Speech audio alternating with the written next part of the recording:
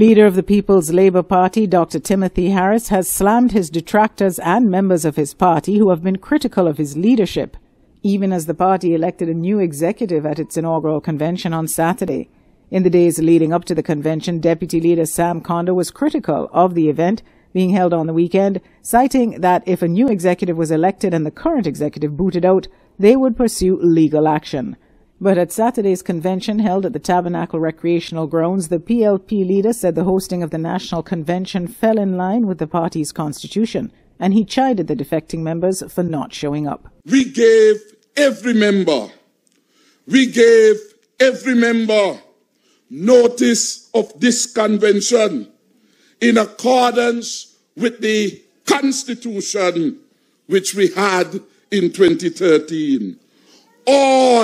I repeat, all of our founding members and executive members were notified way back in February of this convention.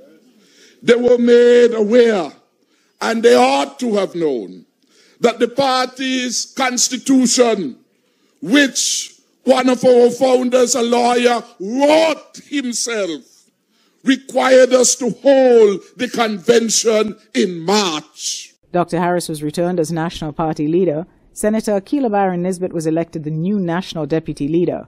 Other appointments include Warren Thompson as National Chairman, Craig Tuckett returned as National Deputy Chairman, Matilda Williams, the new National Secretary, Christophe Griot as Deputy Secretary, Victor Earle as Treasurer, Claudette Thompson as Deputy Treasurer, and Alexis Nisbet as the National Party Organizer. Sonia Henry and Tashana Norford will serve as the representative of the women's arm of the party, while Manassas Huggins and Damian Weeks will serve as representatives of the youth arm. Donald Keynes and Heston Ham were elected to serve as National Party trustees. The PLP leader reiterated allegations that those within the party who are critical of his leadership were only doing so because he would not give in to their request to pay them exorbitant sums of money from public coffers. So when you hear a man comes to the party and he says, I want a consultancy now to do work in the Ministry of Health, but it gonna cost you, you know. It gonna cost you near $500,000 in one blow. More than $500,000 in one blow to do a consultancy in the Ministry of Health. I have to say, Lord, not just so. Not just so. We have to ask a question. And that is why we say that some of these people want to play bingo with the National Treasury. And I, as a finance minister, have to say, well, if you get B, and you get the I, and you get the N, and you get the G, you're not going to get the O. Though not mentioning any names, these allegations were also made earlier this year at a national town hall meeting by Dr. Harris and were probably aimed at former press secretary and one of the founding members of the PLP, Clecton Phillip, who has since become an avowed critic of the Prime Minister. The other staunch critic is now former party chairman Douglas Watley. Dr. Harris declared that the PLP would remain a viable partner in the Team Unity coalition and the St. Kitts and Nevis political landscape, despite opposition from his detractors. Having chosen to opt out, they should not now stand in the way of the new group of persons inspired and courageous enough to say forward on with the PLP and forward on with Team Unity. The inaugural event was attended by hundreds of party members and supporters, including Deputy Prime Minister Sean Richards, Senior Minister and Premier of Nevis Vance Amory, other members of the Federal Cabinet and members of the Diplomatic and Consular Corps. The PLP, launched in June 2013, is one of three political parties that make up the Team Unity government. The other two being the People's Action Movement of St. Kitts and the Nevis-based Concerned Citizens Movement. We'll have more reports on the convention in subsequent news items. Reporting for Skn Newsline, I'm Tony Frederick Armstrong. Health and food authorities in St. Kitts and Nevis have imposed a ban on the importation of meat and meat products from Brazil in wake of the rotten meat scandal from that country. A release from the Health and Food Safety Advisory Committee comprising the Ministries of Health and Agriculture, Department of Consumer Affairs, Bureau of Standards, and Customs and Excise Department said after an urgent meeting on Thursday it was decided that a temporary ban be placed on the importation of all animal and animal products from Brazil. The committee said it lost confidence in that country's certification process for the export of meat. It was also decided to remove and withdraw from the shelves all corned beef imported from and originating in Brazil for detention until they have received more information on the specific batch numbers and companies that are implicated in the packaging of rotten beef in that country. These precautionary measures are recommended to protect the general population from potentially tainted products, the committee said. Jamaica and Trinidad and Tobago were two of the first countries in the Caribbean to impose bans on Brazilian meat. News out of Jamaica is that a trade war is looming between Jamaica and Brazil because of the ban, with Brazil calling for an immediate removal of the ban. The Brazilian embassy in Jamaica has argued that the meat in question has not been imported to Jamaica, but Jamaica has maintained its position and the ban. China, the European Union, and Canada have all announced partial or full import bans on Brazilian meat, though China has since removed the ban. Caribbean food manufacturer Grace Kennedy, in a statement, has assured customers in a press release that its corned beef products are not made with the tainted meat from Brazil, though it imports meat from that country. The company in a news release said they have been working non-stop to get answers in relation to the issue and can confidently state that the factories which supply corned beef to Grace Kennedy are not a part of the current investigation by Brazilian authorities. The company said they have reviewed the information provided by Brazil's Secretariat of Animal and Plant Health (SDA) of the Ministry of Agriculture, Livestock and Food Supply and are satisfied that the corned beef is not among the items under scrutiny.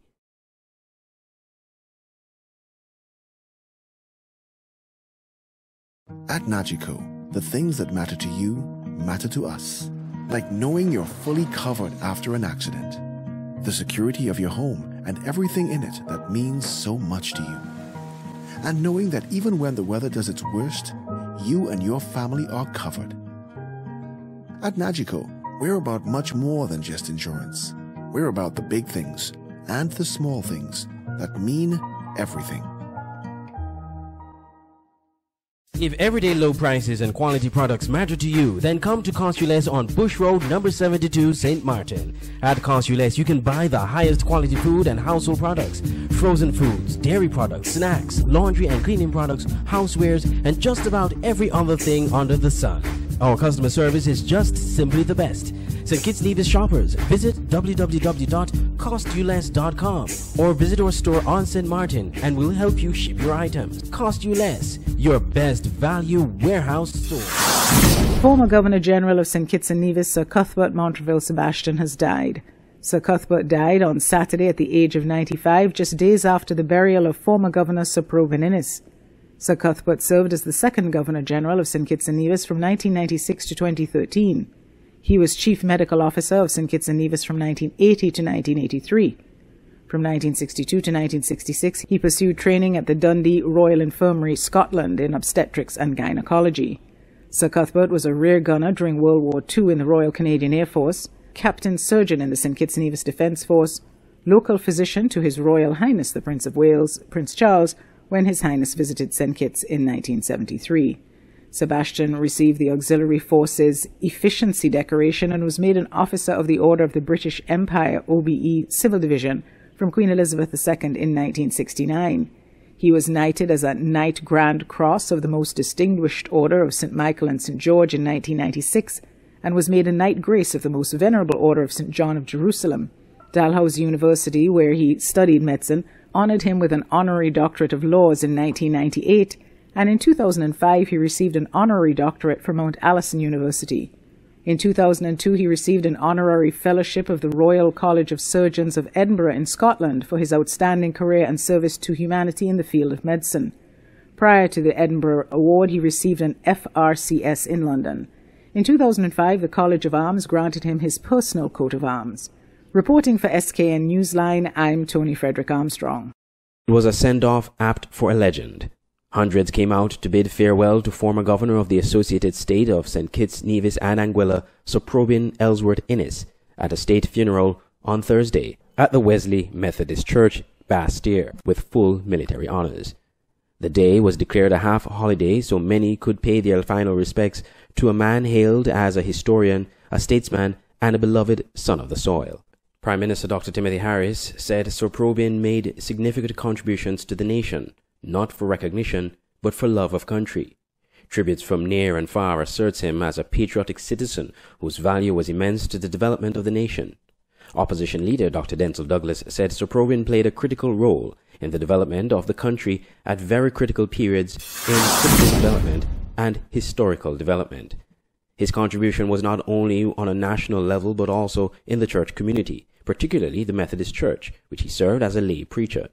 Sir Probin also served at the Brimstone Hill Heritage Society, and tributes at the funeral came from Bishop Otto Wade of the Methodist Church, Val Henry, Mr. Larry Harmony from the Brimstone Hill Society, the St. Kitts Circuit Choir, and the Epsworth Maurice Hillier Memorial Junior School. Hundreds of people lined the streets of Bastyr as the funeral procession drove slowly through to Springfield Cemetery. Many wanted to get a final glimpse as the body of the late former governor was carried through his beloved city for the final time to his resting place.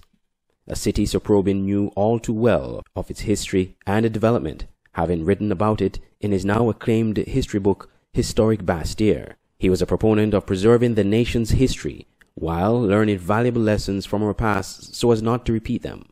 Sir Probin died on Sunday, March 12th at the JNF Hospital in Bastyr at the age of 80. Reporting for Skn Newsline, I'm Andre Huey. St. Martin, 6-time Grammy Award winner Israel and New Breed will be on our island April 8, 2017 for one night only. On Saturday, April 8, 2017, all roads lead to Festival Village, where the sounds of Israel come alive. The tickets are $30 for adults and $15 for children under 13 and are available from Nature's Discount, Family Bookstore, Van Dorperdine, Jeffrey's Auto Supplies, and Orleans Beauty Cosmetics on the French side. At the gates, it's $40 for adults and $20 for children. Starting time, 7:30. Sharp. This event is a production of CFC Kingdom Promotions. Israel and New Breed, live on St. Martin. You can't miss this. Caribbean Embroidery is a professional embroidery, screen print, and graphics design studio in St. Martin. We produce high-quality embroidery and screen printing projects using nothing but the finest material to ensure a lasting impression on your corporate and marketing wear. All work is produced using top-brand clothing lines. Whether for personal or corporate use, we deliver a product you are proud to wear. Caribbean Embroidery in Phillipsburg, St. Martin. Visit our website, www.caribbeanembroidery.com. Yeah! Oh yeah! Ah! Sha-na-na-na-na-na-na-na. Oh yeah! Let's go! Everybody up inside the fed. Cup full of rum and we soaking wet. They asking what time we going on, we don't know yet. Cause I see a girl I want inside this vet. And the way she whining, she moving it timing, she waistline exciting. Girl, where you been hiding? Yeah. And I want a piece of your wine, darling. So I come in up from behind and let me wine on your bumper, baby. Let me wine on it. Give me a taste of your bumper, baby. Let me sample it. Just let me wine on your bumper, baby. Let me wine on it. Give me a taste of your bumper, baby. Let me sample it. Look trouble, look trouble, look trouble in the dance. I tell you, look trouble, look trouble, look trouble in the jam. My gosh, look trouble, look trouble, look trouble in the dance. I tell you, look trouble, look trouble, look trouble in the jam. Let the trumpet sing.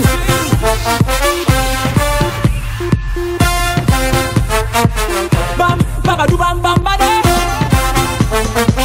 What we say, Leaves? Yo, yo, give me rhythm.